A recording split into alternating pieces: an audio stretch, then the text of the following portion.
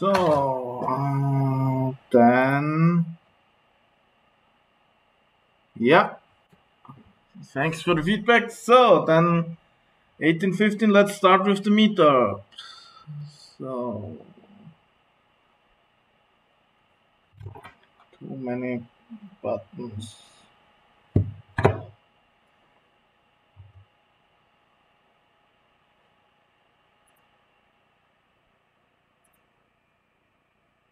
So, welcome to today's NET Meetup, our July edition.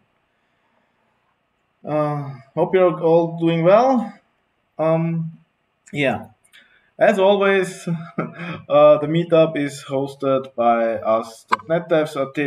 We're a non-profit association whose purpose is to spread the knowledge and experience about the usage of .NET technologies.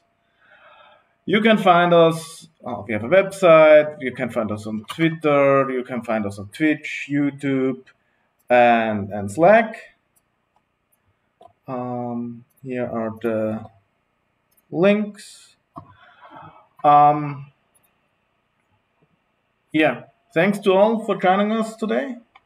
We have a cool talk today about EF Core hidden gems. We have also thanks to our sponsors, and we have a new one. We have, as in the last month, Tieto Every as a sponsor, and we have now also JetBrains as sponsor. JetBrains is sponsoring one license of the products per meetup, and we will shuffle it after the talk. And one lucky person of you, will get this 12 months license. First, some news from the community. Most of you probably already know about the Azure Heroes program to collect these collectibles for community activities. And there is now, because we're in the summer, there is now a summer learner badge you can get. Here is the link to the badge, and if you want more information about Azure Heroes, it's here. Or you can also ask Christian Schweiger. I hope I didn't butcher his name now. Perhaps he's in the chat. He's the Microsoft developer community guy, and if you have questions, you can go to him. We have also some interesting events in the future. In 2 weeks, there is the virtual Azure Community Day on the 28th of July. 2 days afterwards, there is a .NET Conf with focus on microservices. And Microsoft Austria has some cloud, data, and AI hands-on labs in the next weeks. And they are all free, so all of these 3 events are free. You can join remotely. Good, and that was it already from me. So now let's go to our talk, EF Core Hidden Gems by Igor. So we are doing this today different. We are using Zoom today. Don't ask us why. So, no, that was the wrong window. So you should now see and hear Igor. And let's make me disappear. So, Igor, your stage. Thanks, Andy. Thanks a lot. So let us start with the topic Anti-Framework Core Hidden Gems. Stories behind why I actually did this talk. So this is my brother and myself quite some years ago. I think it's obvious. It's quite some years ago, and I can't remember anymore. But I can show you how they look like now. This is an excerpt from an email my brother sent to me once, saying that for him, like the quality of the entity framework core is doubtful. He doubts in the quality of entity framework core because some essential things, like very basic things and essential things like TPH are not there. They are not supported, whatever TPH is. I found it funny, so I put it here, like in my mother tongue, because these kind of talks I have quite often, not only with my brother. He's a heavy user of some other ORMs, and we discuss it quite often, but not only with him, like this question, like entity framework core, like I know it's a version 3 something already, but is it really ready? How many features it has? And then that constant comparison, for example, with entity framework, with the classic version of entity framework. Another one example, this happened to me. I was searching for entity framework core views. This is actually what I wanted to type in to find out some things. And I found it interesting that Google suggested me entity framework core versus entity framework core 6. Like this is something you actually want to learn more about. I was thinking honestly about clicking on to report inappropriate prediction, because for me it was definitely inappropriate prediction. I'm well aware of that entity framework core, especially for those who are coming from other ORMs, is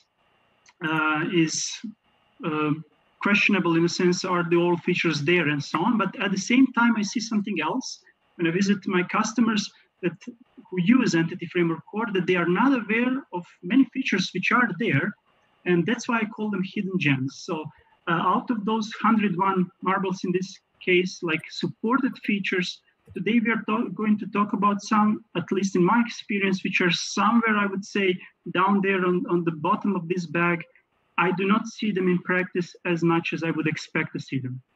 The first thing I want to start with is, of course, performance, my favorite topic, because, this is what we sell to our customers. Super fast, super sexy when it comes to our applications. But then I will not discuss what they sometimes get, especially when it comes to database performance and so on. There is one very simple feature, very easy to use, and it's called as-node tracking. And I see it really, really rarely. So I want to start with this one and tell you a bit what is it about. I have a couple of examples here, and in this very simple example, it's really simple. I have an entity. It's an author with a first name, middle name, and last name. And let's say then I have something called author service, a kind of architecture which one can often see. So in author service, I have two kind of things. I have some methods which simply gives me the authors. DB context, and they simply do some query and give the things back. Or I have also methods that change something. This is an artificial example, but it shows you the idea. So I will get the authors from the context, and then I will do some logic. In this case, I will skip the first one and then do some change the first name and the middle name of the others. And then I will save the changes. A really typical thing. Get something, do something, save changes. Let me start the example to see what we actually get and what the entity framework does in the background when we do these things. It's rather simple. So when we get the authors, entity framework will execute the select command, nothing special here, and it will give us back the authors. The authors are here, by the way, Nobel Prize winners from all the countries where I gave the talk so far. And let's now call the other method, which changes the authors. So do something with authors. Now here the things are getting much more interesting. So what happened? You will see here, if you take a closer look, you will see here that we have 3 updates. So 3 updates are sent to the database, okay? And they are different. So in the first update, entity framework is changing the first name. In the second update, it changes first name and the middle name. And in the third, again, just the first name. So we loaded 4 objects, and 3 of them are getting back to the database with different update update commands. Interesting. That means that entity framework knows what we changed. And really, if I read the authors again, you will see that the first one is not touched at all. And then on the next one, we have either first name or first name and the middle name changed. The question is, most likely you never ask yourself that, how is this possible?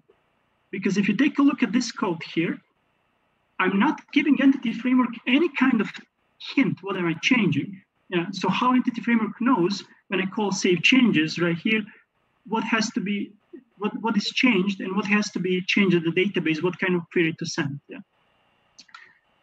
This is an internal feature of entity framework called tracking. So what does it do?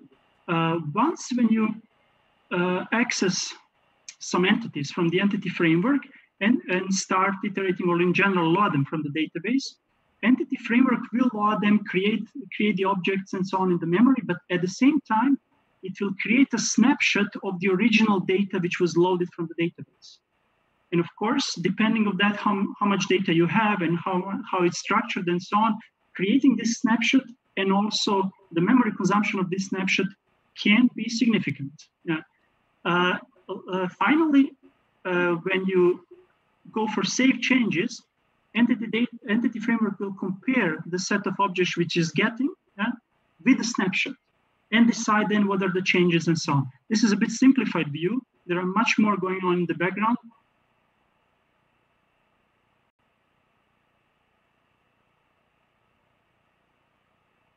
Snapshot. That's not easy. It has to do something to create the snapshot, and it will keep it in the memory as long as you work with the context. Usually, whenever we change data, like in this method, do something with authors, this is something what we want. We want this magic. My issue with the feature, with the built-in feature by default, are these line of codes. I would say, out of my experience, roughly, in such a service classes or whatever the layer is toward the database, I would say roughly 80% of the communication to entity framework is read-only, like in this case. So we are fetching the authors, we have some query, we are passing them and so on, but we are not changing them. We know that we will not change them. That means entity framework will also in this line create a snapshot, which will, as not tracking, is a feature which allows you to tell entity framework, this data which I'm fetching now is read-only. I will never write it back. Yeah, it's a simple performance improvement because you will simply give hint to entity framework, don't create the snapshots and do all the heavy load and work regarding that. So how does it look like? It's extremely easy to use it. I have it here in the example. You can do it. You can do it per query, and it's fairly simple. So the only thing you have to do is do this. Simply say wherever in your query as not tracking, and that's the only thing you have to do. So whenever you not save the data back, which you are as not tracking, gives a hint to entity framework to optimize the things in the background. Yeah. Because of that ratio, which I see, that most of the queries are actually read-only, what I usually suggest is the following. Put this as not tracking as a default. Seriously. That means turn off the magic. How can you do that? You can do that in the configuration of your context. So there is an option called use query tracking behavior. You can see it here. So the use query tracking behavior, and if you say that the query tracking behavior is no tracking, this part here, entity framework will by default turn off the magic. Yeah, it could be confusing if you're not aware of it, because suddenly if you load objects, you change them and you save them back, nothing will be sent to the database. So what you have to do in this case, if you turn no tracking as a default, what you have to do in this case is other way around. In the cases where you need the mouse, in the cases where you need tracking, you have to put it explicitly. So in this particular case, you can see here in this line that I'm saying I'm getting the authors, but this time as tracking. Yeah. I understand the reasoning why the defaults are different, but I would say saving something here makes sense, and it's very easy to use. Just to give you an idea, it depends heavily on what kind of data you have and what you're doing with the database. But this is the one performance measurement I found online. It was for Entity Framework 6, but let's say it's comparable. What you can see in this particular data, smaller is better, 66% less memory usage and like 20% execution time. Please take all this with a pinch of salt. Your mileage might vary. It really depends on what kind of data you have. But this is a feature I see very, very rarely. Very, very rarely used. And it definitely makes sense to use it. Yeah. Are there any questions? Feel free to ask questions at any time. So Andy will bring them to me. Also, feel free to ask them later on. So I will answer them on the go. Yeah. And then I'm not sure, are there any questions? Not yet. Not yet. Perfect. That means everything's clear. Cool. So,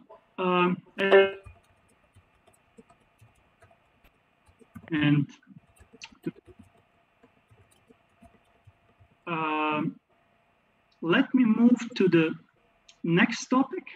The next topic is one of my favorite in general because in practice, it's somehow always there. On one side, when we are talking about core and .NET Core and everything related to .NET Core, we are talking about the new world. We are talking about microservices, super scalable, super performant, and so on. But at the same time, in reality, at least in my consultancy reality, we have to live with legacy systems at the same time. It is simply like that. Often we put new services on the top of an existing databases, for example.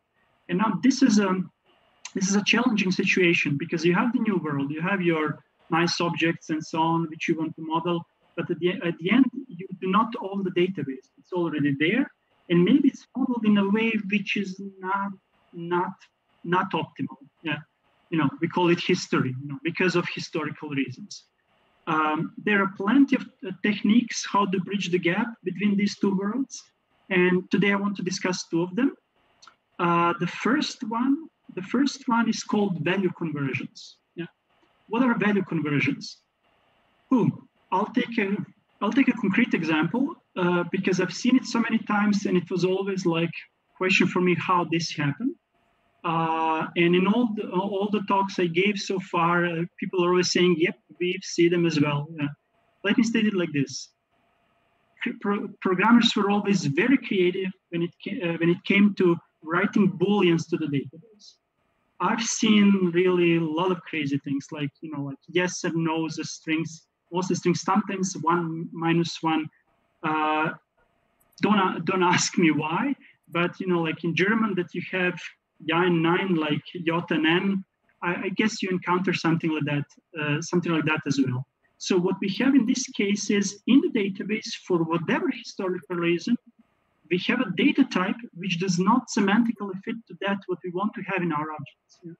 And what I see, I would say often or not, but way too many cases that what we do, we create the model out of the database and it stays like it is, maybe changed a bit. Yeah, we took the generated one.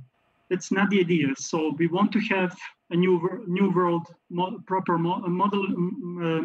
model properly and use Entity Framework to bridge the gap. In this particular case, what we have is the following situation. We have a Boolean in our model. That's what we want to have. And we have some craziness in the database. And the question is how to bridge the gap. And here's where the value conversions come in. Pretty simple thing to use. So let me see our Boolean conversions. I have a funny entity here. It's called beTrue, okay? And it consists only of various properties. They're all of type bool, okay? But in the database, none of them is actually of type bool. Yeah, the first one, the true-false one. So in the database, they're persisted in a various way, like 1 - 1, like 0 1, like in my language, my mother tongue, yes, no, yeah, nine, and so on and so on. And I have some interesting thing, like, because everybody has her own truth. I have my own truth, also my completely crazy way how to write booleans. Yeah. So how does it look in the background? I'm going to show it to you here in the context. So what I want to do is I want to teach entity framework to understand that there is a gap and to bridge it. And here's where the value converters come in. So it's pretty simple to use. If I take a look on the first example, I have my property 1 minus 1, okay? And what I'm telling to entity framework is this line. This is the crucial line, that it has a conversion. And this is the bool to two values converter. And intuitively, you can guess already what it is. So the first value which you provide here is the false value, and the second one is the true value. And that's all you have to do. You will see later on what the entity framework does with it. But this line teaches entity framework to apply so-called conversion. Other examples are similar. So if you take a look here, again, I'm simply saying 0, 1. In this case, we have bool to string converter with all possible combinations. For me, just the fact that there are so many of these built-in converters, they come with entity framework core, tells me that this is definitely not in my part of the universe, that people were doing crazy things with booleans. Yeah. So you can use these so-called built-in converters to tell to entity framework, turn my bool into something different. Yeah. Let's take a look what happens in the background when we actually do that. So in my example, what I'm doing is the following: to the context, saving them, and then I'm just executing a simple query. Okay, so let's see what we got here.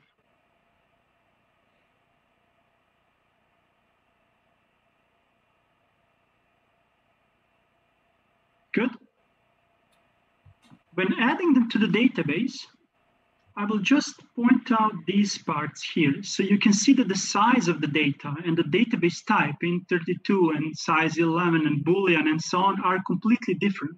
So that means during insert, entity framework, we are passing Booleans in the code, but the entity framework is inserting the data which was specified to be on the other side. That's one thing. And then later on, when you read the data, you can see a similar thing. Now, it looks a bit messy, but it's not. It's very, very simple to understand. I had a simple where clause where I was comparing them with true. And you can see that what entity framework did the conversion on the fly. So, for example, we'll take a look on my own truth later on, but you can see here that ya9 is actually compared with ya instead of with true. So this is what entity framework then does on the fly, and is clever enough to form the queries, fetch the data, and do the conversion other way around. So if I load this, I will get my object, and it will have one of the values set to true when I get them from the database. The interesting thing is you can see the select when the data comes from the database. It comes in the format, of course, stored in the database. Conversion is done on the client side. Yeah. That would be the essence of the feature. So we have different data types, and we provide something called converter, which teaches entity framework how to bridge the gap. It's not exactly that simple, but already this is more than useful. Let me now show you how you can different ways to define these converters. One of them you have seen already. This is simply using the built-in converters. But there is another one way. I told you that I have my own truth, of course. Everybody has it. I can define a conversion like in place, like this. Yeah.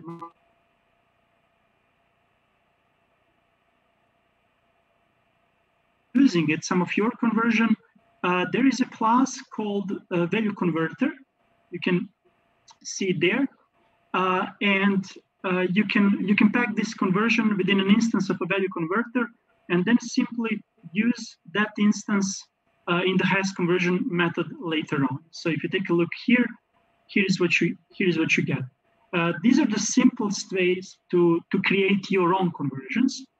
And this is if you need anything more than this, maybe the conversions are not the best solution to that what you need. Yeah? Good. So we scratched the surface of the feature. Just solving this issue with booleans is for me already awesome. But there are some other things here. So there are other built-in converters, quite some of them. And for me, those converters that convert to string are very interesting because that's what I've seen in practice, that certain data types are forever, historical reason, stored as strings. So just to give you an idea, what kind of something to string converters you have for further exploration. For example, date time to string converter. Okay, when you have date times stored in the database as string, then you have some other here. For example, a number to string converter for number data types. Seen often that enumerations are saved as string. Yeah, and in this case, I have a entity which has some enumeration, and it has also some flag enumeration. Yeah. As you can imagine, in the background, the table has columns which are all strings, and in the model we have date, time, GUID, and so on. Now, what I want to tackle now a bit is this all looks nice, but it's not that perfect as it seems. All of these built-in conversions which convert to string, you have to take them cautiously. For example, date time to string converter. You can see here in the constructor that I'm not giving any format or something. So how that string looks like, yeah, the format is hard-coded. It's not useful, I have to say. So when it comes to strings in when it comes to date time as string in the database, what I've often seen, there were like special formats which were used to present date mostly, not date time, date mostly in the database. So if I cannot specify that format, it's not that useful. Similar thing to GUID to string converter. It is mostly use string representation of a GUID, but we know that that's not the only one. The D one, and if you need something else, you cannot use it. Yeah. Luckily, these kind of converters can be written easily on our own, the way I showed you before. Yeah. You have to also be very careful because of some other reasons, which I will show you now. So whenever you use the converters, you have to understand that there are certain limitations. Either with built-in converters or those done with on your own. So I prepared here a simple example which shows some limitations. So just to give you an idea, what do I have here? I have some entity, and it has some integer, okay? And that some integer is mapped to string in the database. So in the value conversion, you will see here in this line that some entity is an integer and it's mapped to string. Looks fine. So what I'm doing in the example, just to show you the possible issues and the limitations, what I'm doing in the example is the following. I'm creating some entities and I'm putting inside negative numbers. Okay, from -4 to 0. Yeah. And then I'm trying to get some int with -4, and then I'm trying to get those which are smaller than -4, and so on. I'm doing some queries. Yeah. Let's take a look. How it works. Yeah. And you will see now some surprising results. One Yes? short moment. There's some problem with the stream. Let me restart it to make it better. Mm-hmm. Okay, I'll wait a bit.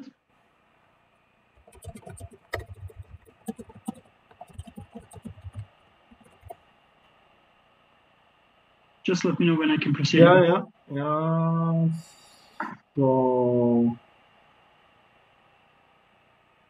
So should work now again.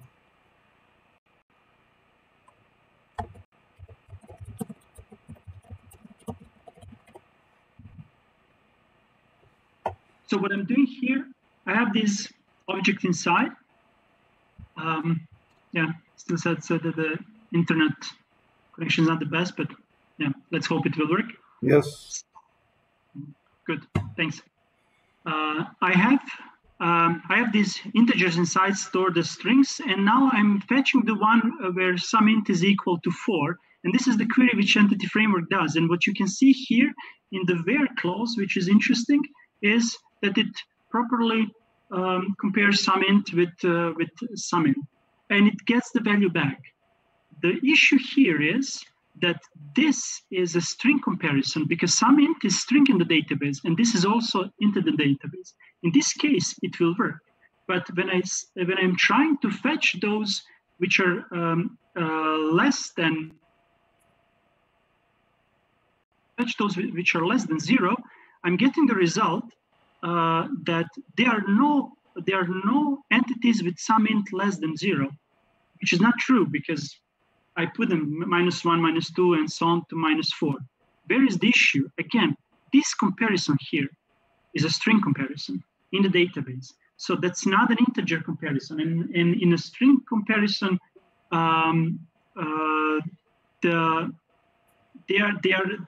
they are actually the 0 as a string is less than -1 as a string. Yeah?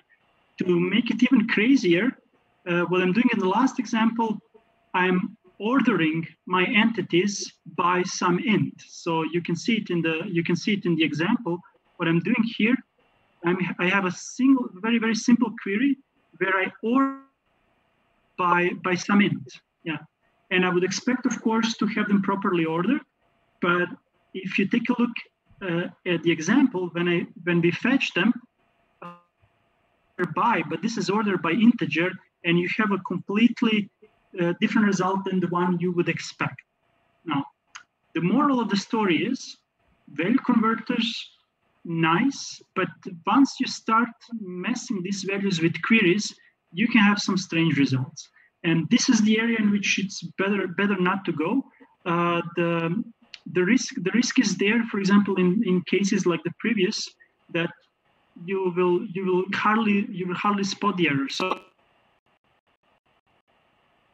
get any kind of exception or anything, but you will have an issue in the business logic. Yeah. So the question is where to draw the line, because on one side, value converters, it is one of my favorite features. It's really useful. On the other side, it has some limitations, and if we are not cautious, they can cause risks, actually, risk in a sense of getting wrong algorithms.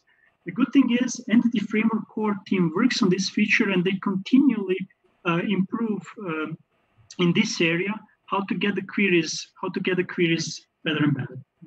So my conclusion for this feature, I encourage usually the usage, but also I always say take a good look and care that they are the properties which are mapped with value converters, that they are not used in queries. Yeah. If usually I avoid anything but this simple equalities in queries. They usually work. Okay. Now there is another one. Igor, one moment. We have another technical problem. Give me a moment. Let's try it again. No.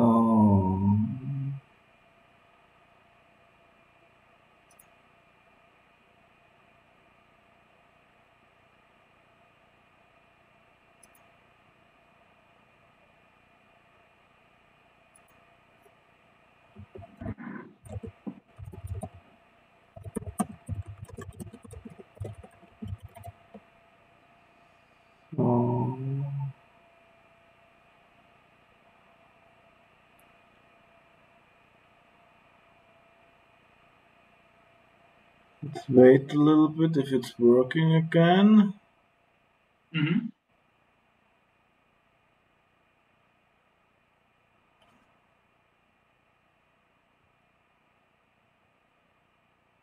Good. First feedback coming back that it's better. Better, okay. Then let's try to continue. Let's try to continue. So I apologize for technical issues. Yeah, these kind of things you never know, but just let us know. So if something's not working, we will do a break and then proceed. Yeah. Okay. So this much about the value conversions. I'm not sure. Are there any questions? Meanwhile, chat. Didn't saw any about No. conversion, only about uploads and buffering. Okay, so that's good. That means everything's clear. Yeah. Anyhow, feel free to ask questions, all the topics. The next one I want to discuss are keyless entity types. Now, keyless entity types were introduced in version 2.0 with another name, like query types. And starting from version 3.0 from Entity Framework Core, they're called keyless entity types. But anyhow, they were, in my opinion, one of those really, really useful features. What is it about? Regardless of having a legacy database or even starting with Entity Framework Core and then working on a new project, the probability that you will sooner or later need a view, for example, in a database is there. I can hardly remember that I've ever seen an existing database that didn't have views in it, which we wanted to use, of course, in Entity Framework. And up to Entity Framework 2, views were not the first-class citizens. So the entities were the types with keys, with IDs, and Entity Framework supposed that it can read them and write them back. So the views were not supported in a sense that if you wanted to get something from the view, you were forced to write SQL or whatever. Now this changed dramatically for better with keyless entity types. What is it about? Just to give you an idea, so I have a model, very simple model with a blog, and the blog has blog posts. Yeah. And let's say that it's really mission critical that we know how each blog, how many posts it has. And for the millions of blog, whatever, we have a view in the database where the blog post count is stored. Yeah. And that's a simple view in the database. So I'm mapping this to something called blog post count. And as you can see, this class, blog post count, does not have an ID. It's not an entity. So it has the blog ID, and it has the blog title and number of posts. But that's just the data, really the projection of the data. But there is no ID. There is no key. So I would consider it to be keyless. Yeah. And what I want to tell to Entity Framework is map this to the view in the database. Once you do it, I want to use my blog post count just as every other entity within the database context. And I will show you now how this works. It's very simple, very mighty. It actually makes views the first-class citizen. Yeah. So just to give you an idea, I have my database here, and this is how the view looks like. I'm simply creating it. So from blogs, and I have some joins and groupings and so on. But at the end, in the view, I have ID, I have title, and I have something called PSD count. Okay. As you can see again, I say then in C#. So I want to teach now Entity Framework that my blog post count object, plain old C# object, should be mapped to a row within this view. Yeah. And I want to be able to query them in the same way I query entities. To achieve that with keyless entity types, it's really, really simple. So how it works, you will treat blog post count as a normal DB set. So what you can see here in this line, I'm simply saying I have a DB set of blog post count. That's the first step. The second the second step is to tell entity framework that the blog post count is actually keyless, that it's not entity that can be written back. It has no key. Again, very simple. You simply have to say has no key, and you have to tell the entity framework where it is. In this particular case, it's in the view called view blog post counts. And that's it. If you don't want to have any additional mappings or anything, this is in general enough. Yeah. Again, out of my experience, in legacy databases, you usually want to map the columns and so on. So this is what I'm doing here. I'm mapping the columns because they have different names, but that's exactly the same. So once you say has no key and you map it to the view, you're ready to go. What does it mean? You can see now how I use this blog post, how I use this blog post count, and you can see it in this. You can see it in this line here. So I have my context, access blog post count, and the rest is same as with regular entities. I can simply build my query. In this case, it's a where and so on. Exactly the same experience with like with entities. And what you get in the background, I will start it, but it's an accepted. It's exactly what we accept. Entity framework core will build a query which goes against the view. So you can see here that it's getting it from view, yeah, and the rest is of course where and so on. So this is in essence everything. Why I like this feature is because it's really mighty. When I compare it with the world before this feature, getting something from the view where the views were not the first-class citizens was definitely cumbersome. And with this feature, it's very, very simple, intuitive steps. We can get direct access to the views in the database. So something which I definitely recommend. Okay. Any questions? Now or later? No in the chat. Not in the chat. Good. Okay. That's it. There is one feature somehow similar to keyless entity types. So I have it here. It's called defining queries, but since this is a bit shorter version of the talk, I will skip that one. But don't worry. The examples are online. My GitHub account, and you have README files everywhere. So in the README files, I link to the documentation and to some additional material where you can take a look. So the keyless entity types we discuss and the defining queries, the gem number 4, I will skip it for now, but it's quite intuitive, especially when it's done to be comparable to the examples I've just shown.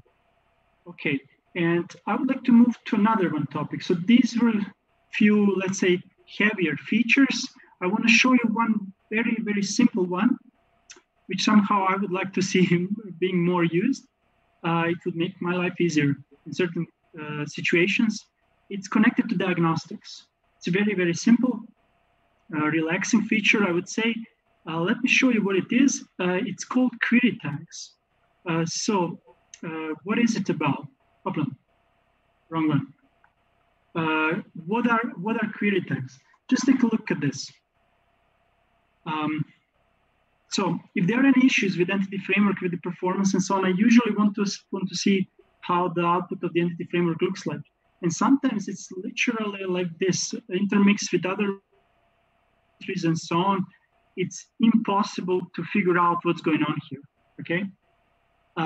Query tags are a very simple feature which allows you to tag the queries with some meaningful textual information. And what it does, it's purely for diagnostic purpose. It will simply add this information in the log output atomically together with the query. So I have here some meaningful description of the query number 8 and some additional meaningful description of the query number 8. Yeah, and here is the query number 8. Much easier to figure out if, of course, like every logging, if you do it well and if you put it in use well, you can make your diagnostic my diagnostics easier. How it's used? It's very simple. So the query tags are really simple. So to take a look at the examples, so what I did is just this tag width. So let's take a look. The feature is the method is called tag width, and you just pass a string. You just pass a string to it, and this string will be attached to the log output. Nothing.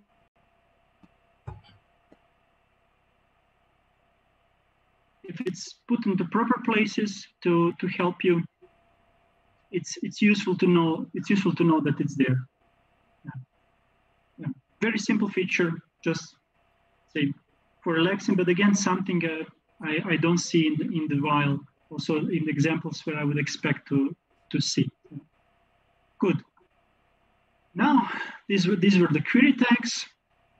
I want to move on now to one, say, a hot philosophical topic. Discussions I also often have. I don't know if you know what this what this image represents, and I hope you do not. Yeah, because you know, we're healthy. We should not be in contact with these kind of images. It shows anemic blood. It shows, let's say, a blood which lacks red blood cells, means does not fulfill its purpose. It is blood, but it does not fulfill its purpose, you know, like carrying oxygen and so on to the cells. Why am I showing this image? There is a term coined by Martin Fowler, one of the most influential, definitely, individuals in our industry, called anemic domain model. What is anemic domain model? You know what the domain model is? You know, like how we structure like our business objects and so on, and build our domain, especially in the DDD world. Now, what would be an anemic one? Yeah. Sort of part of its purpose.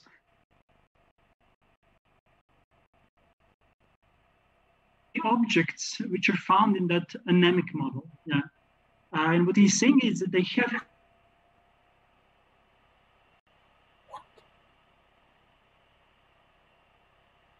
this term, like bags of getters and setters. I find it very interesting, because if you take a look on my examples, so in each and every example I've shown so far, what is a customer? A bag of getters and setters. I can pull out any of the examples I had here.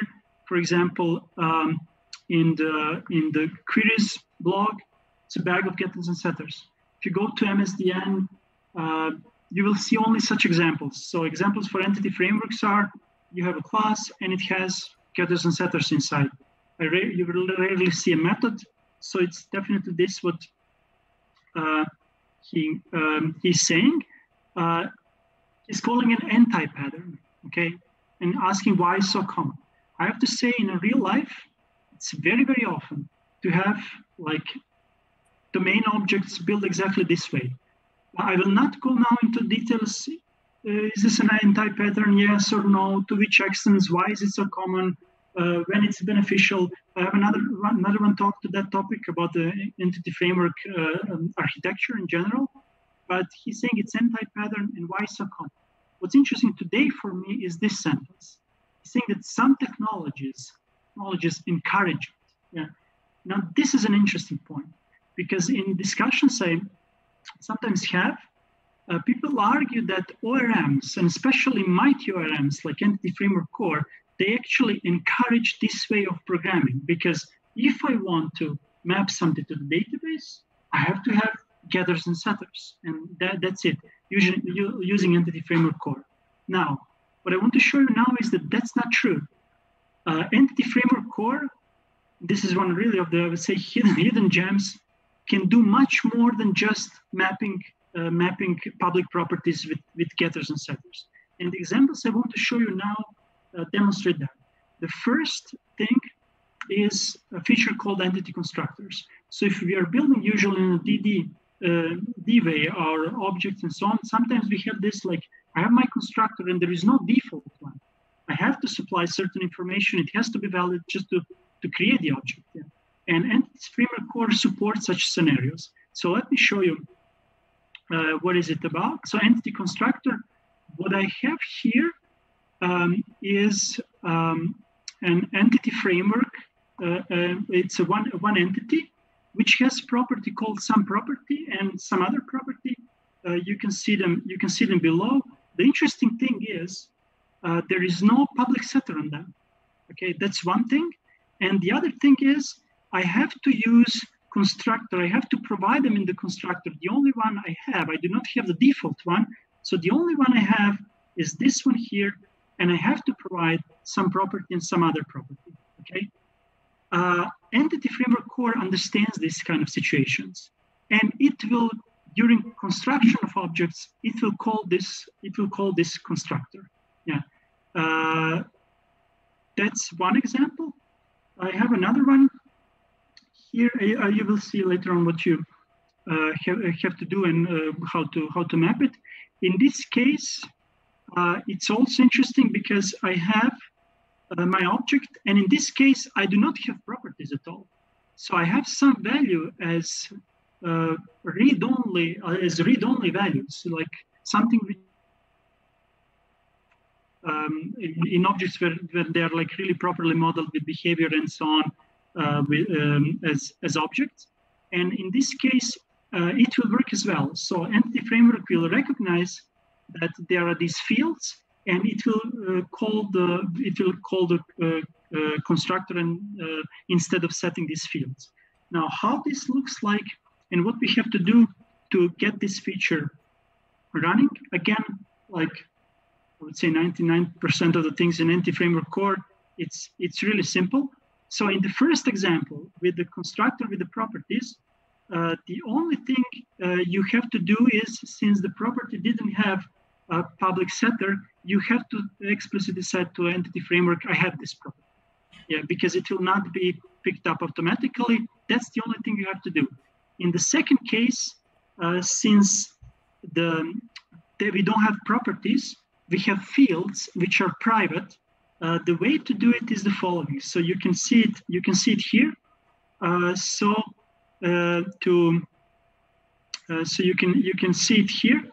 This is the way how you tell to Entity Framework there is a field named some value, and I want to map it, of course, then on the column and so on. This is a typical thing, so that Entity Framework picks it up. What's interesting in the example, the constructor will be recognized automatically. It's based. It's convention. I'm sorry. I just want to go to this one. So in both cases, it's convention based. So here, sorry. And the convention is, some property with a small s will map to some property with capitalized s. There are some other combinations which are supported, but that's how it works. And again, most of the cases, it will fit. If I run this example, you will see what it's doing. Just go to the example. In the program, what I'm doing is I'm creating those entities, and since I'm just creating the entities using the constructor and so on, and later on I'm getting them from the database. And once I get them from the database, you will see that Entity Framework Core called the appropriate constructor. So here it is.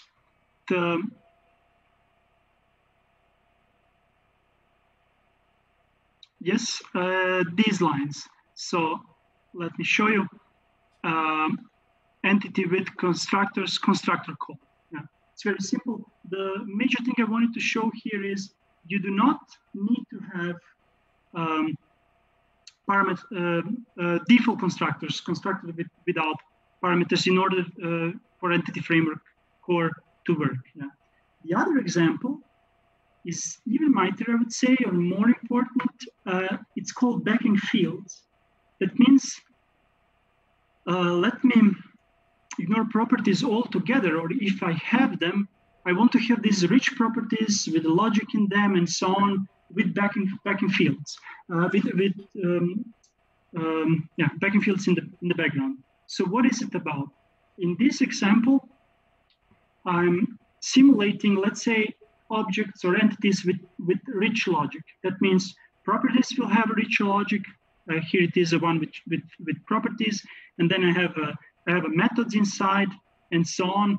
Something which we would expect in DDD. So there are no getters and setters, publicly available. So I have some methods which give me the values, or I have, for example, some again methods which change the values. They have some very serious logic and so on.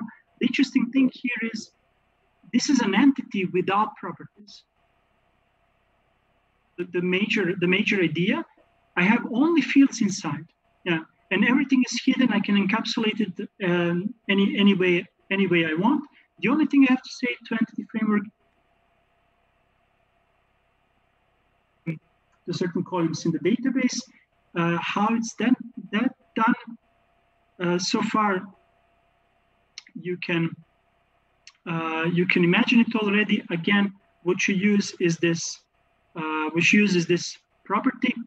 So the only thing you have to say is, with the property method and with the name of the field, it exists. Entity framework will pick it up. Entity framework will know that it has to write to the field when saving the data, and read from the field when saving the data, and also write to the field when loading the data.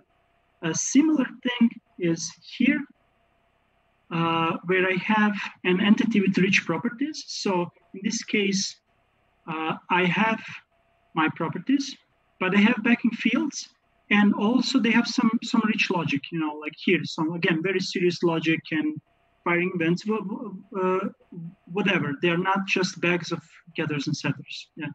And again, in the same way, Entity Framework Core will support it. That means you can teach Entity Framework with few very, very simple lines of code. And these are those lines of code. In this case, you have property, but the important thing is this has field, where you tell Entity Framework, this property has a backing field called some property with rich logic. Write to the field. Don't write over the property, write directly to the field. This is the essence of the feature. It can be fine-tuned on all levels. So if you really have a very, very complex situation, where some fields you want to map, some not. If you want to do it, for example, to read from the property while saving, but write to the field while loading, and so on, it's possible. I'm not showing this in this talk. It's, let's say, advanced level of this feature. Maybe I'll extend it and put some examples. But the major point is, if you want to do DDD, if you want to have rich objects, okay, not only the bags of getters and setters, you can. So Entity Framework Core is not stopping you from that. So again, some technologies encourage it, yeah, if you do not know them well. So this one, say, well-hidden gem allows you really to have rich objects, rich entities with logic and not dynamic ones. Yeah. Yep. So for this talk, let me see. We're around 1 hour as planned. For this talk, that will be it. It's a collection, let's say, of some of my favorites, and the collection comes from that what I see in practice, or in this case, what I do not see in practice by teams who started using Entity Framework Core. Do you have any questions? There are no questions yet in the chat. So, chat, last chance to ask a question to Igor. Let's give them some seconds. Not the last chance, so you can ask. For today. Yeah, I will give my details. Yeah, but maybe one question from my side. The good question from my side is how to proceed from here. So these were really some hidden gems. There are plenty of them which are not hidden. But how I see the development is more likely this image depicts as well. You have your own projects. You have to take this gem and gems and create jewelry out of them. In different sizes for different purposes. and so on. And then the art of it is how to put together like existing good anti-framework core features to really solve your problems, where to learn more. One thing I definitely want to recommend to you is this book. It's called Anti-Framework Core in Action. I agree completely with the quote, an expertly written guide to anti-framework core, quite possibly the only reference you'll ever need. I have a few other books on anti-framework core in action, but it turns out that I'm always coming to this one. It's really good. There are points where it goes in depth, and there are also, the book also covers architectural topics on different level. It's a really good book. Now I have to say, don't buy it. Why? Because the second edition should be out soon, covering anti-framework 5. So I'm really looking forward. But in general, this is a joke. You can buy this one already. It will definitely be helpful. That's one thing. The second thing, if you're looking in general for information of anti-framework core, if you still didn't start it, you have excellent courses on Pluralsight with Julie Lerman. And here are 3 blogs which I personally like. John P. Smith is the author of the book. And Pavel and Gunnar, they have some really good articles on the anti-framework core. As I said in the examples, there are README files with links to some additional material. You can find the examples on GitHub under iRoncev talk, or you can now quickly scan this and land on the page immediately. So everything you saw and with additional material is there in the GitHub repository. I think it starts so far. If you find the talk useful, please give it a star on GitHub. And also feel free to ask questions also on open issues on GitHub if you think that some of the examples should be extended and so on. This is version 0.9 of the talk.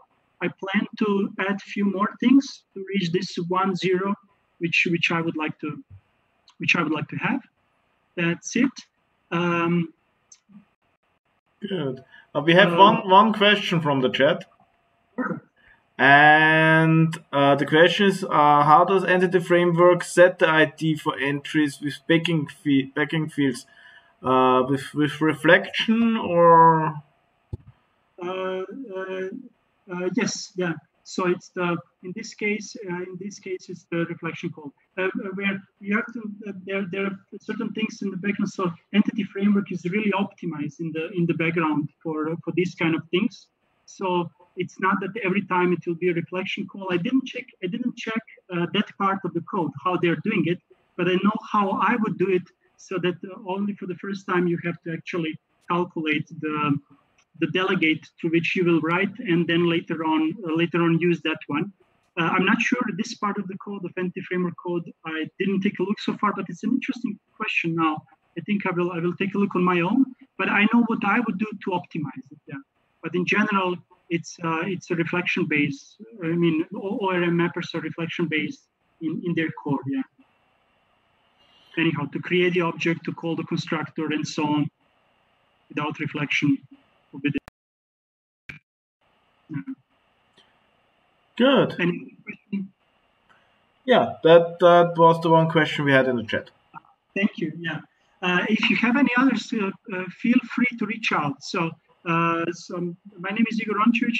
This is how I look like, the exploration files when I'm on the right place at the right time, and people pour colored water over me. You can find me as iRoncev almost everywhere. So feel free to reach out. Follow me on Twitter. I promise I'll start tweeting one day. Yeah, that will come. That would be it. Big thank you again for all of you from my side, for your time and definitely attention, or patience as well, and your understanding. We had some technical issues, but yeah, that's how it is with streaming. It's always the question if everything will go smoothly. So definitely thank you. Now it's like sitting for an hour looking a guy talking. Maybe not the most interesting thing to do on Tuesday afternoon. So thank you very much. Thank you, Igor, for spending the time with us. So I'm taking now over. Yeah, thanks to you. Thank you for having me. Here. And thanks to all of you for joining. Sorry for the technical difficulties. I think I have an idea what it is. So let's hope for the next time that it's better. Again, thanks to our sponsors, Tieto Every and JetBrains. For the JetBrains license, if you want to get, so we shuffle them. We have at the end some feedback form, and there is a section to fill out. Then we will shuffle this, and for the lucky winner, we will send then her or him the license. I'm searching for my mouse cursor. So if you want to sponsor, or your company wants to sponsor us, or you want to host a meeting when we're back finally, to be able to meet in a place in real life, talk with us. General informations are on the website. As usual, this is the link. Next meetups, live also catched up on news. We want to make meetups in August, September, and October, but as you see, nothing concrete here. If you know a topic you want to hear about something, create an issue in our topic request tracker on GitHub. This would really help us to focus on finding a speaker for a specific topic. Yeah, as usual, please spread the word that we doing these meetups. Invite colleagues, friends, your customers. Tweet at .NET, and yeah, invite everybody who has to our meetups that has to do something with .NET, or point them to our recordings that are on YouTube. I'm uploaded today finally the recording of the MS Build talk show. It's up, I think, in the afternoon, and available to watch. Here again, the links to our other places, website, Twitter, Twitch, you're currently looking there, and our Slack channel. So, yes, and as usual, we want to hear from your feedback. Again, the link is in the chat. At the end, there is the section for the JetBrains license. I will wait 24 hours for the feedback, and then we will draw somebody out of the pool, and we'll inform him. And with the license, it's a 12-month license for one JetBrains product. So, ReSharp, Rider, IntelliJ, and so as far as I understood. Good. And last but not least, we have again a socializing group call on Zoom. So if you still want to hang out a little bit and talk with us, too many mouse cursors, please join us there. I will be there in 5 to 10 minutes. And yeah, Paul should be there. And let's talk a little bit, and perhaps Igor has still some time, and if there are some questions, you can answer there. So. Good. Then, yeah, thank you all for joining us today, and I hope to see you now in the group call, or then somewhere in August on our next meetup. Bye. Thank you. Bye.